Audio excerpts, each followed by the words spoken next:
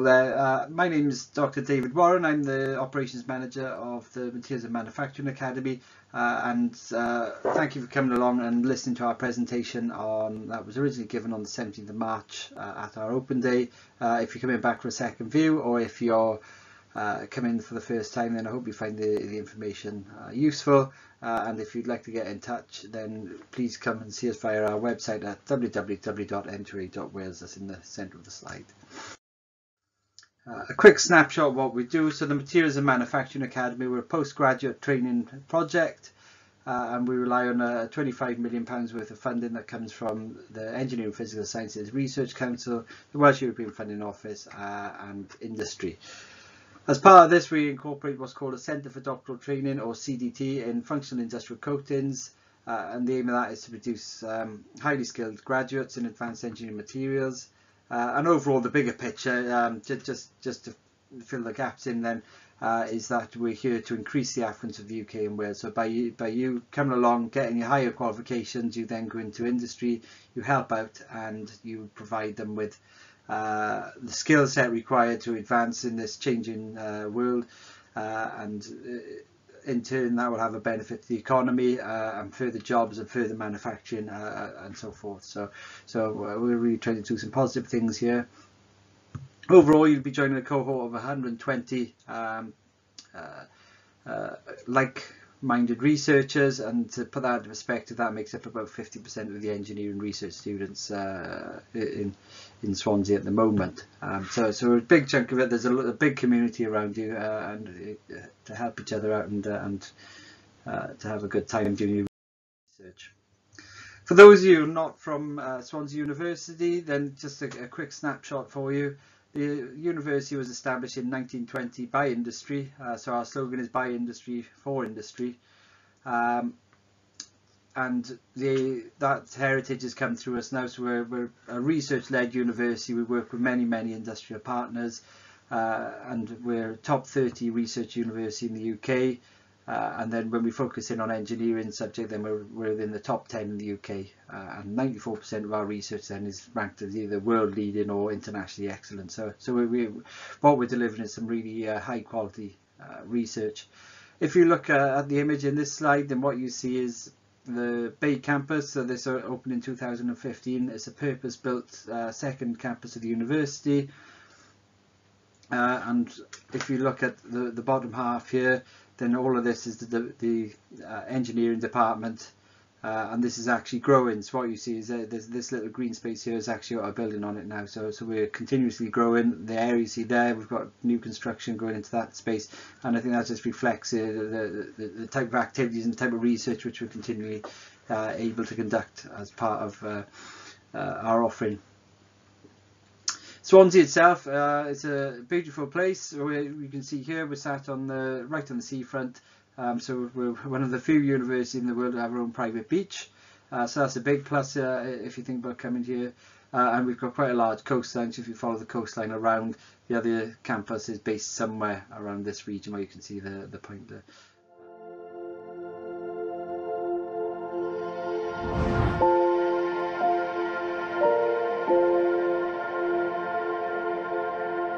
The M2A is an overarching umbrella title for projects which encompass doctoral and master's training within Wales, and it covers the area of advanced materials and manufacturing.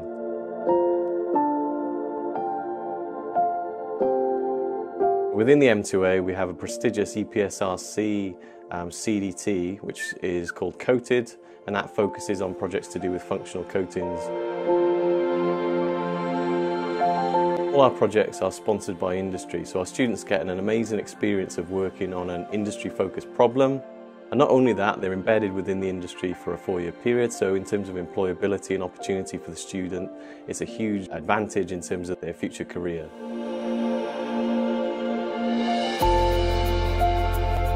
It's a fantastic opportunity not only to gain experience of working in industry on a dedicated industrial problem, but working in an unprecedented scientific research environment with some of the best kit in the world, leading technologies. They get huge employability benefits through our training program. We're currently operating at 100% employability for students leaving the scheme.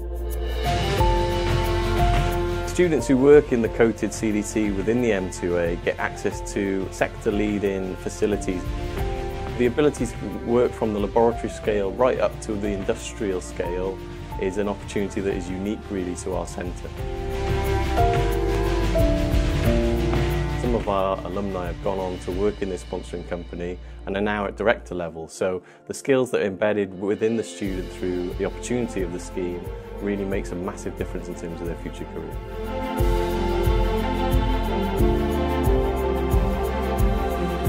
So in terms of our student population, we encourage them to travel out to companies across the world, but also to international conferences where they get to present.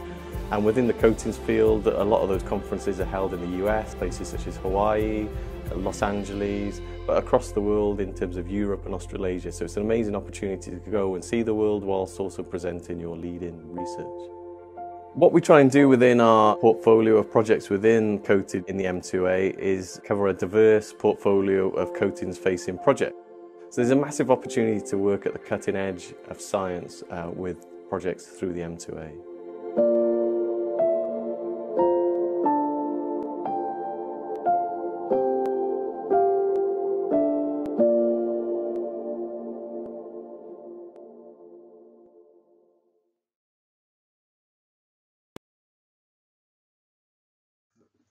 Of the type of offering we have for you.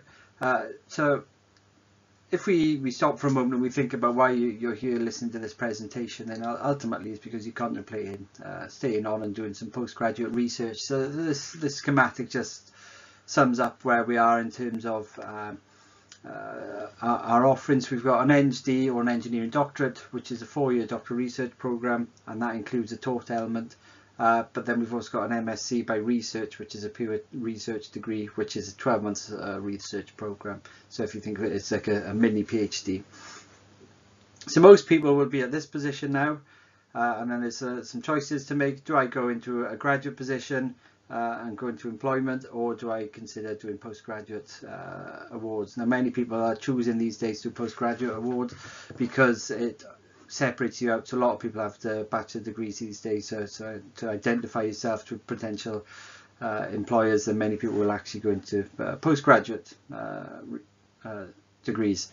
And then there's another choice to make. Do I go into a taught scheme, so where you sit in lectures for a large part of that course, or do you go down a research route? And this is the offering that we have, is research. So there's 2 awards which we offer. That's an MSc by research and an engineering doctorate. And that's what our funding is for. Other options are PhDs, which is a straight 3-year typically research degree. Unfortunately, our funding doesn't cover that, so we're in this field. In terms of some of the benefits, and we offer a generous stipend which is attached to the qualification. So as a bit of a snapshot, your average graduate starting salary is around £25,000 for an engineering graduate. It does vary slightly by discipline, but if we consider what we're offering with the ND, then that works out as 20,000 tax-free. So when we work that out, taking into consideration your tax and national insurance deductions, then that's equivalent to around a salary of £28,000. So you actually, when you start the ND, you're actually earning more than you could in a graduate role. But also if you were considering the MSc, then that's £12,500 tax free, and if you work that back through to the tax equivalent, again, then you're talking around a salary of £16,000 per year, and that's what you're getting. So it's a good offering if you think about it. Then you're actually paying you to get a qualification, and it's at a competitive rate to what you're getting through your first employment. The good output then is that we're highly employable. So our NCMSc, the overall employability for the scheme is 96%, as Jim said in the video. Though our more recent outputs have actually been at 100% employment coming out of the scheme. If you do take a look at the diagram, so this is purely as an illustration more than anything else, but a lot of people are toying with this idea of, do I go in at a bachelor's, I'm going to a graduate role, or do I actually stay on and do some postgrad research? So what we tend to see is that when people go into an employment into a graduate scheme, then they follow something that's along the lines of a linear acceleration. So what will ultimately happen if you choose to do postgrad, your friends who have decided to go into a graduate scheme will start earning more money than you before you finish your award. So if we would take this as an example of your end point at 4 years, so you'd actually be earning less than if you'd done gone into a graduate role. However, what we see is this acceleration. So once you get into employment, we see many of our graduates actually getting promoted within the first year, and you have this accelerated growth. So a lot of our graduates now are coming out and doing extremely well and surpassing those individuals who've come in on a standard graduate role. So it does vary slightly along this curve where the exit point is. Some of our graduates are nearer this point when they go into employment, some are down here, but it's all highly employable, and generally people do well afterwards. Onto some of the vitally important stuff. We are funded, but there are funding restrictions in terms of who we can provide funding to. So the first one is you have to have a 2:1 or equivalent in a first degree, and that's a requirement to come on and study for the postgraduate qualifications. The second point we've got is that because we're funded via Welsh government money, which comes from the European Union, then we have to have people who are living in Wales. So at the point that you start, then you need to be living within the dark pink region on the map here. So what's referred to as point of intervention or point of enrolment, then you need to be living in one of these regions here. And you also have to have the legal right to live and work in the UK at the start of your studies. So that's not just on a study visa, you actually have to be able to live here prior to you starting your education for that money to be used. The other criteria, which is more for the doctorates then, is you have to have ordinarily been resident in the UK for 3 years, and you're not able to fund your placement as well yourself. So we're given this money to help people get into these qualifications. So if you're sat on a sizable amount of money in your bank account, then the view is that you should be able to fund yourself rather than requiring the funding that we're offering. So we do ask evidence at the start to show that you have got savings in excess of £71,000 or an equivalent income. So if you've got an income coming in throughout your studies. If you're working at the moment and you're going to stop work, that's fine, that's not an issue. But these are the restrictions we've got with our funding. There is a bit more detail, but full details are available on our website.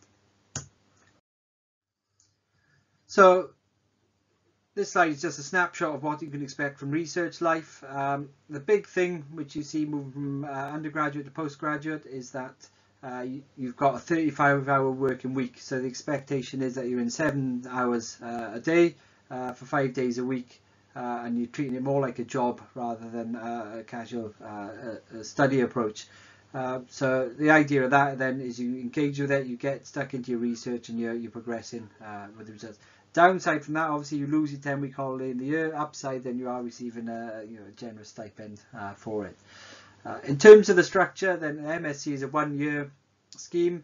You go straight into your research from day one. So get in, understand the problem, do your background research, and then you progress into the labs or into your experimental methods, whatever they may be, and then do your research, come out with your findings, and progress through. Throughout that year, we hold quarterly review meetings. So that's an opportunity for you to present your progress. You present that to a mixed audience of your peers and also to some of the sponsors. And that gives you a chance to showcase what you've done, but also for you to receive some feedback on some suggestions for future areas of research, and also to discuss some of your results. We hold an annual conference that's normally in April. And that's an opportunity to present your work. So everybody in the M2A Encoded get to present their work either as a poster or as an oral presentation, and it's a fantastic opportunity to meet new people and to really demonstrate all the good work you've been doing. And then ultimately at the end of the year then you should be writing up your thesis and getting that qualification, and then off out into the rest of your life. NGD is slightly different in the sense that obviously it's 4 years, but also in the structure which we apply to it.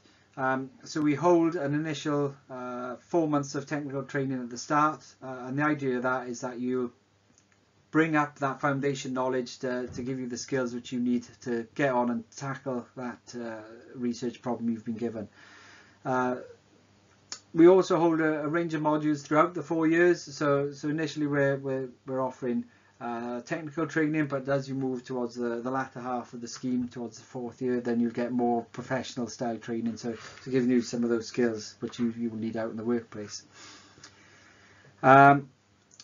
The research structure itself, obviously, then is similar to what you described for a master's, but that's stretched out over 4 years. So again, the procedure is get in, understand the problem, do your background research, literature reviews, and then tackle the problems, do your experiments, analyse results, come up with new experiments, repeat the process until you get to the end, and then get your thesis written up.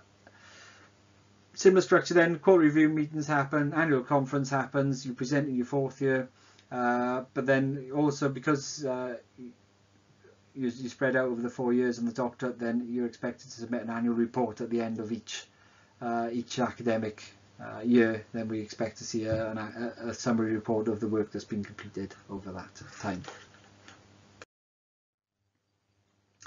So if you choose to go down the NSD route, then there's a number of modules we take. So they range from technical, which is what's at the start. But what we're treating you with an NSD is that you're not just about gaining skills. It's about turning you into an individual who can go out and excel in the workplace. So there's a number of professional and research and communication skills that happen with it. So if you look at the blue column, so they're your technical modules which you'll be studying in the 1st year, and then that's supported by some research you see in the pink, and then moving on to the grey and the green colour, then that's more about some of your professional training which you can then use to support and make yourself into a well-rounded individual, and you're prepared then to go into a management position at the end of your studies. If you're choosing to do the master's route, then these modules aren't compulsory, but we are willing to take you on. You can come in and sit in the modules if you think something's going to be useful for you. Then there's no issue with you sitting on. The other thing is the way we teach changes slightly once we get into the NGD. It's no longer what's called long and thin, so a couple of hours a week. We teach an entire 10 credit module in the space of 3 days. So you will sit in the classroom for 3 days straight. It's intensive, but the way we teach is very intriguing, and the way it's made interesting. So it's not. It sounds very intensive, but the actual experience is quite enjoyable. And then at the end of 2-week period, then so you have a few days after the talk component that you get to go and self-study, and then there's an examination or an assessment depending on the module. So what do we expect out of you guys? Ultimately, we want you to get a thesis. That's what the funding is there for you guys to come out of this and get a thesis and get your qualification out. Throughout your studies, we're expecting journal publications. So journals are good for you guys. They're also good for us in terms of enhancing the reputation. And we also like people who attend and present at international conferences. So that's a really good opportunity. There's a few slides coming up later on. But a really good opportunity to go out into the world and present your work to an audience of experts and get your name out there. And the other thing we expect is that people help to engage with some of our outreach activities. So spreading the word for STEM subjects, going out to schools, events. We've got science fairs, other activities such as that. So we were always keen to get some support, and that will help bring more and more people into the discipline. Now, doing a research project is not easy. If it was easy, everyone would have one. Clearly they don't. We have to acknowledge at this point that there is a challenging environment put towards you. You're given a problem and it's up to you to try and solve it. But you're not alone, and we need to make it clear that this, it's not easy, but we're here to support you. So there's a lot of support throughout your studies that's available, and that comes from your supervisors. It comes from the M2A support team we have. The university itself has got harassment officers, it's got wellbeing officers, there's online support, so there shouldn't be an issue here in terms of providing support for people if they need it. Everyone's given supervisors, so each student will have at least one academic and one industrial supervisor. It's more common that you have 2 academic supervisors and 1 industrial supervisor. And the aim of that is that you get a homogeneous approach, so that you get a good mix between industrial relevance but also academic relevance. So it's an industrial problem you're solving, but you also want to get an academic qualification. So it's getting the good blend between the two. And they're there to give you advice and direction. They're not here to tell you what to do day to day. That's your job now. You're coming in, you're going to do this research. They're there to discuss your results, discuss your scientific theories, and give you a bit of feedback and a bit of advice. So ultimately the project's yours, and so it's up to you to become the next expert. And we don't use that terminology lightly. You know, a lot of our students are well-respected experts by the time they finish their studies. The other thing I mentioned at the start is you form part of a 120 people cohort. So we use the word a lot, but the definition is it's a group of people who share a characteristic. So for the case of this, it's everybody's working towards a research problem. So the key point of this is you're not a lone researcher. There's a lot of people working on similar topics. You can share ideas, bounce ideas from one another, or just interact on a social level and take some time out and go and have a coffee or spend time, you know, in your own time if you want to go out and socialise. And it's good to have that network around you and enjoy that journey together. And there's also a lot of group activities which can take place in. So the whole thing with this, you've got this big cohort, let's get involved. There's lots of student-led activities. We've got social committees. So some of the pictures on the right there, so the top right was a stand-up paddleboarding day out where they went. We've got other events, we've got course reps, we've got outreach work we've spoken about, we've got journal clubs, local society talk seminars, create your own events activities. So there's a broad range of different things to get involved with throughout your studies. So the picture in the centre there is from the Institute of Materials Young Persons Lecture Competition. So the guy in the middle row on the left is one of our researchers. He came runner-up a couple of years back, so that was the award ceremony in Armourers Hall in London. So that was a nice event for him, really good effort.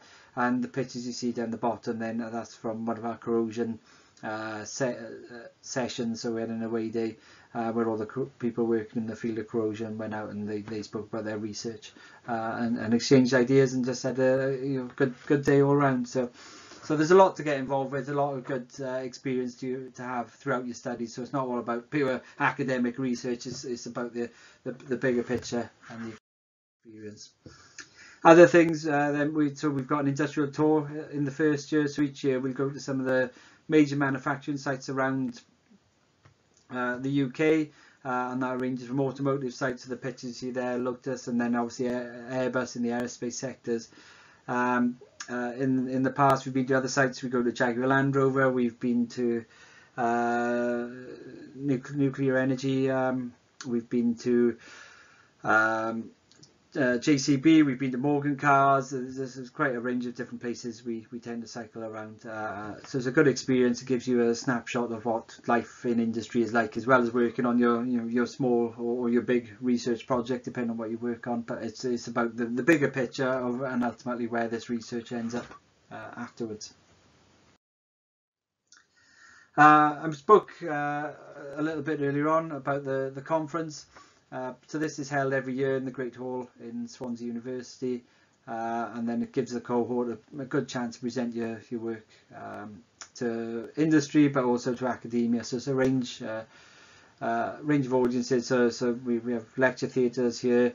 So those of you in your final year will be given a presentation, and everybody else, you can see in the picture here, these are poster sessions going on. So everyone else will do a poster. And then there's a good networking opportunities there, and then this is the Great Hall itself then in the university, and we hold a big dinner there in the evening each year to celebrate the output from our research. The other thing I've mentioned is conferences. So the good thing about conferences is that they're usually held in luxurious locations around the world. So we range from everywhere. So the pictures you see at the top are conferences in Tokyo. So these are 2 separate conferences in Tokyo. I think that one explains itself for both of these. So we've got Sydney and we've got San Francisco. Other conference locations are the likes of we have Nice, a little bit close to home in Europe. We've got Hawaii excuse me, is a common one that come up. So you know, these opportunities are here for you. So all you have to do is present your work. So it's a great opportunity to be able to go to these places around the world, and you meet a lot of people. You may read their papers, but you actually get to meet some of these people who do the research that you're reading about, and have a good network. People have got jobs at the conferences, so it's a really great opportunity to capitalise.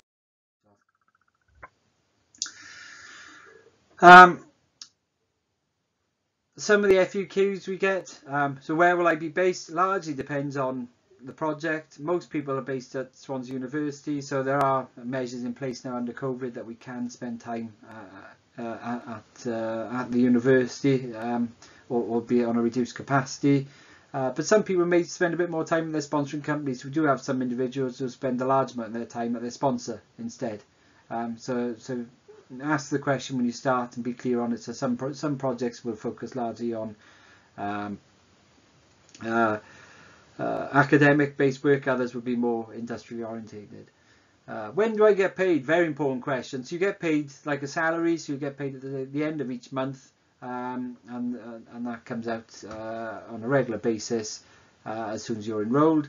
Can I visit your sponsor? Yes. So despite COVID, we are able to support people going out and visiting their sponsor companies, albeit in line with whatever government travel restrictions are in place at that time.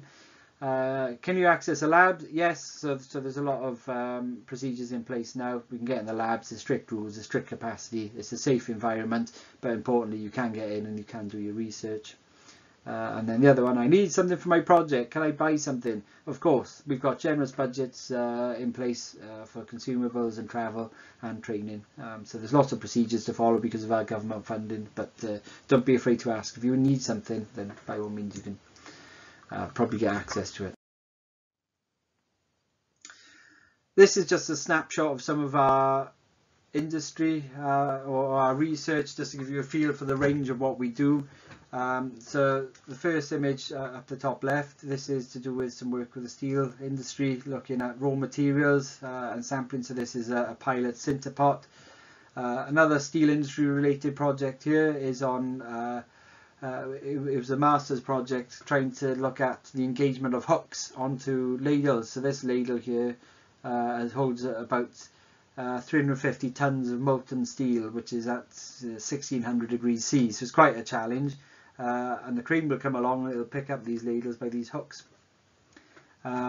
So there's a big risk associated with that, in that you can, if the hook doesn't hook on properly, then you can tip over a ladle and spill molten metal all over the floor, which obviously is a big no-no. So that research was to try and come up with a system where you could actually log the engagement of hooks onto the steel ladles. Moving over to the right, this is with a company called Lignia, who have a softwood hardwood product. So and a lot of the work around that is to do with circular economy, so trying to understand the product they're producing. So it's an alternative to teak, basically, for marine applications. And then coming back down, we do a lot of research with a company called CFEX, looking at alternative wind turbines. And then the one in the centre here is insulation foam, so coming up with a new formulation for foam that goes onto buildings. So we also saw some of the issues that happened with Grenfell a few years back. So one of the big challenges is how we incorporate fire retardants into some of these products, and also being mindful of some of the environment and the REACH legislation that we have to deal with. This year was a project we did a few years back on hydrophobic and hydrophilic coatings. So this was using some something called chaplins, which is a natural material, and you can actually tune it so that you can either have your surfaces hydrophobic or hydrophilic using those. This is some of the corrosion work we're doing, and then this picture here is some additive layer manufacturing, so computer modelling of that going on, and then this is one of our green areas. So both these buildings you see down the bottom right are actually off grid. So they were developed at Swansea University as part, and some of our students form part of that group. So they've got new solar panels on the top. They're completely off grid. There's solar capture, there's thermal capture on these buildings. So something we're really proud of. But that's another area of research goes. This is just a quick case study. You should be able to see it on our website as well, but it gives you a feel for some of the range of projects we do. So you've got perishable food items, so such as red meat, fish and poultry. Then what they leave behind is a juice. So if you've ever opened a meat packaging like the one you see at the top here, if you've ever opened that, then you'll see there's a liquid in the bottom of it, and that liquid is referred to as meat exudates or meat juices, and quite often if you open the packaging and there's a bit of a smell, the meat itself is fine. It's the actual juices that are coming out of it the cause of that smell, but it's quite off-putting to customers. So what you see in a lot of products these days, you get absorbent pads in the bottom of the containers. And so we had a student who's been doing a research project looking at the surface and the dimples you can put into the bottom, and he's come up with a new geometry for those, which will actually absorb the meat juice into the packaging. So not only then is there a benefit associated with improving the longevity of the product, but then we've come up with something that's no longer using absorbent pads. It's a recyclable design, and just to give you a snapshot of that, then the stat down there, that avoids approximately 750 million pads per year going into landfill in Australia and New Zealand alone.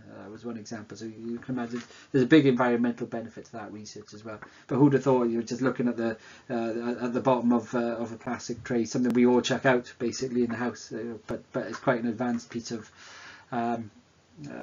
engineering has gone into that, and we've had a couple of patents filed recently for it.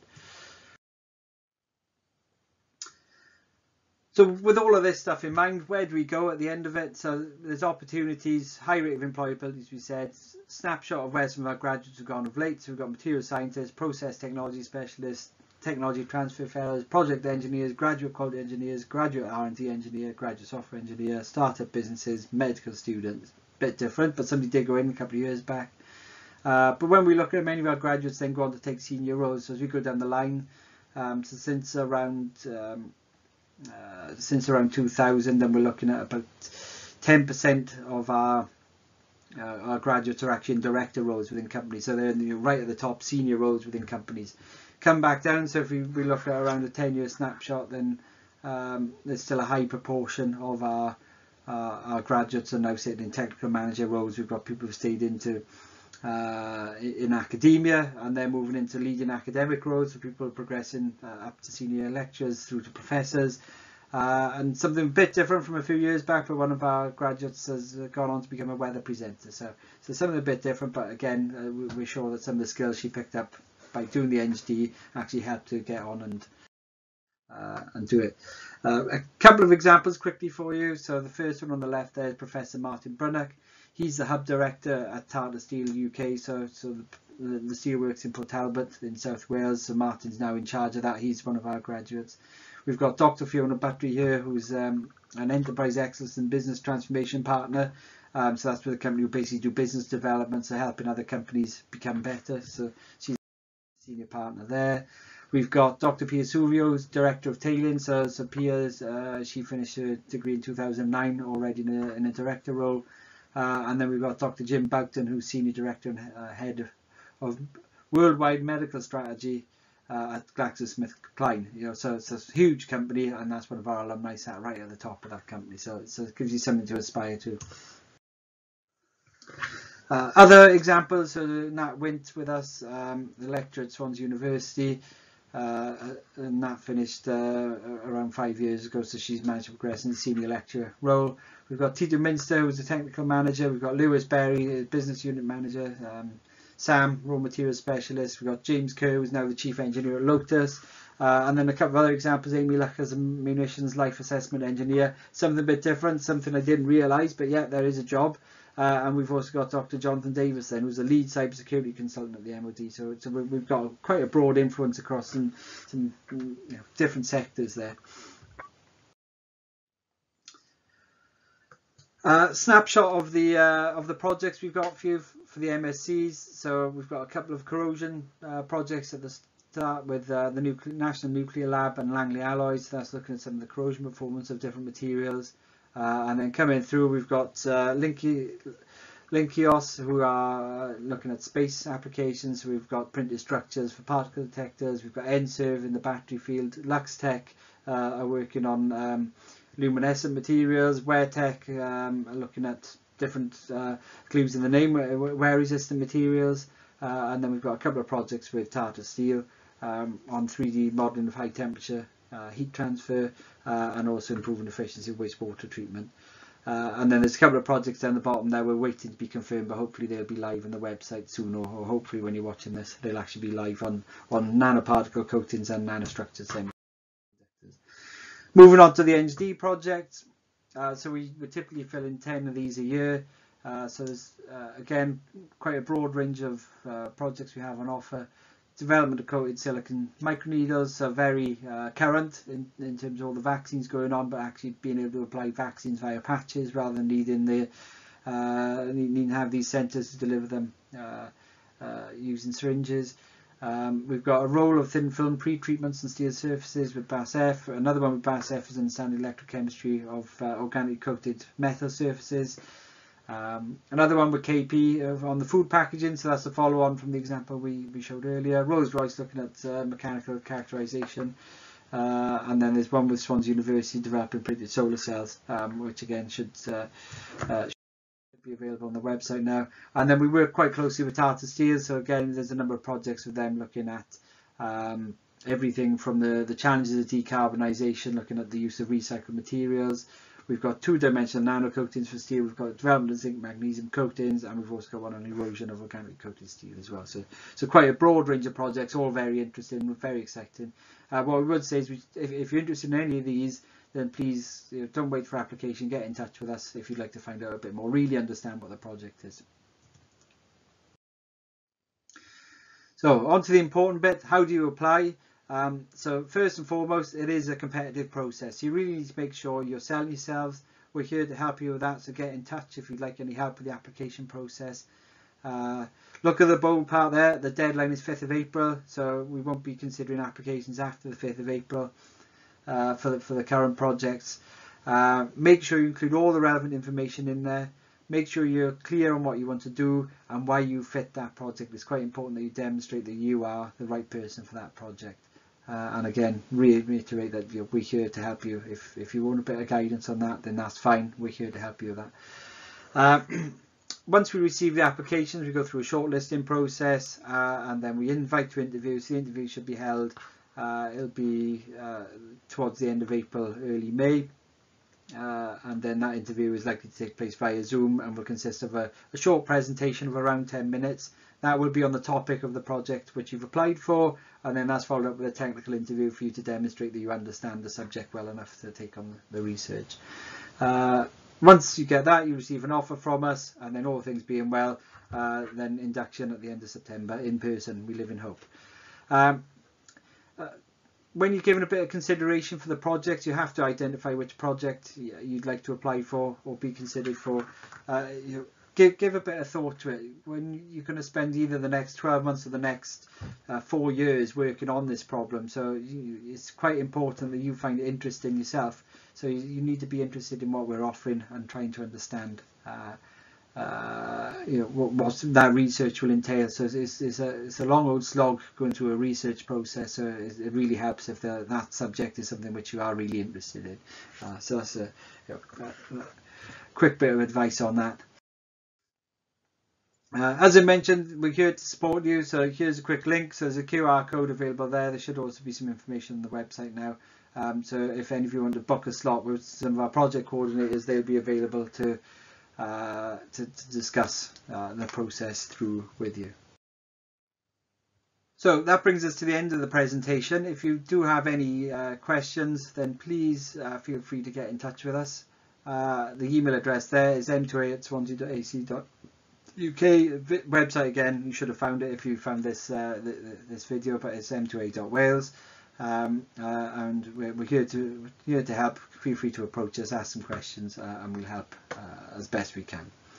Thank you for your time. Bye now.